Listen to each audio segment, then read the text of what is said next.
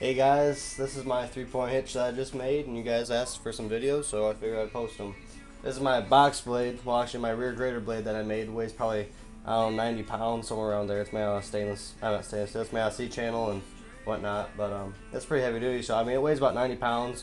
And this is my little boom pole thing that I rigged up kind of just to test everything out. It's not permanent, it's kind of actually bad looking. I'll have to fix that, but this is the hitch that I made. So I just got the lines hooked up and everything, bought from Napa. So you guys requested some videos, so I figured I'd post it. Well, let's do it.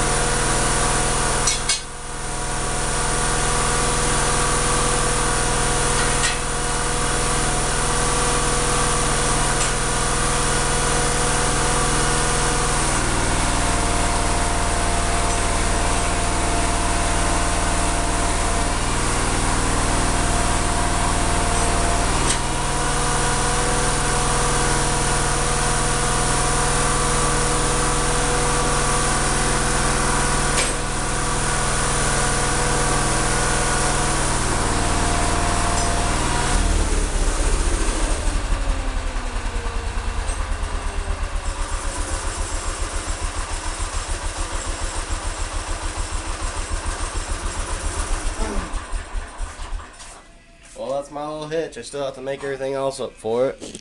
Still have to actually adapt the rear blade to work for 3-point. It was for a sleeve hitch on my Husqvarna, but that wasn't working very well because the Husqvarna was just a lawnmower. So this case is a whole other league of lawnmowers. Actually, it's a garden tractor, but yep, this is the hitch right here.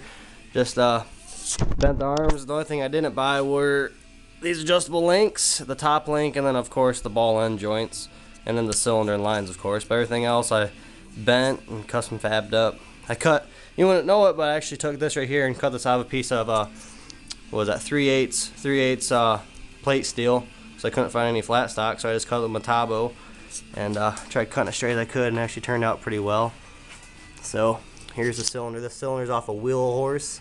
I can't remember what the model was. It was one of those D models, the big suckers. And I was told about, one other thing is I need to get an elbow for this, because this actually gets in the way of the 3-point at the moment, so we'll do that. But here's my little ag tires. I'm going to get those Carlisle True Powers, I believe is what they're called. Well, they'll do for now. I had threshers coming up, so I had to get the 3-point working, because I got a little bench seat that goes on the back, and with this in high gear, it hauls around pretty quick, so carry people around on it. So here's my hitch, guys. I'll post some other videos later on of everything adapted to it, but here it is for now. Thanks for watching. Bye.